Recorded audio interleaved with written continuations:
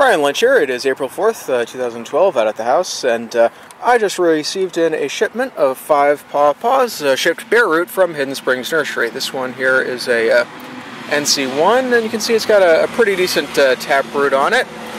And it's definitely grafted last year. It's certainly twig-like and kind of pricey at 20 bucks for a twig, but for pawpaws, that seems to be about the going rate, and hopefully this thing will take off quite well and produce some good high-quality scion wood that I can graft onto all of those seeds that I'm germinating right now as well.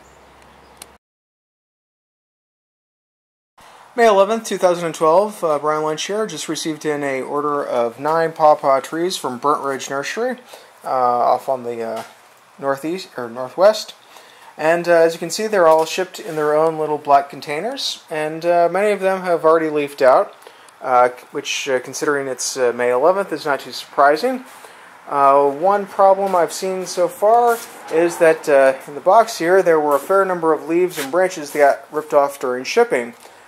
This probably could have been avoided had they shipped them to me in, say, April, before all the trees had leafed out.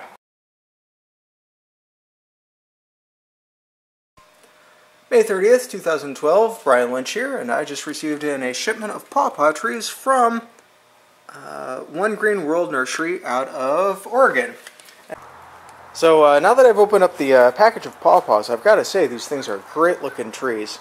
Even though I was a little concerned about when they were shipped, it looks like One Green World did an absolutely fantastic job of shipping these things. They're extremely well packed.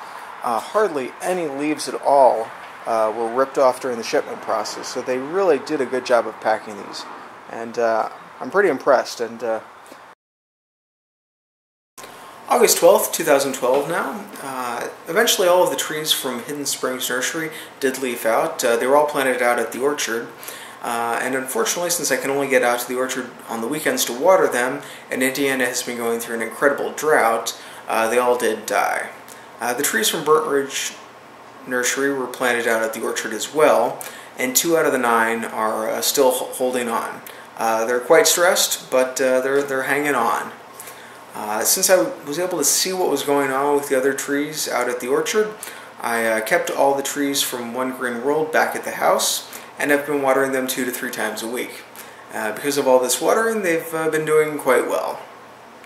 Since the conditions this year have been so weird, I really can't make a recommendation as to which nursery I like the most.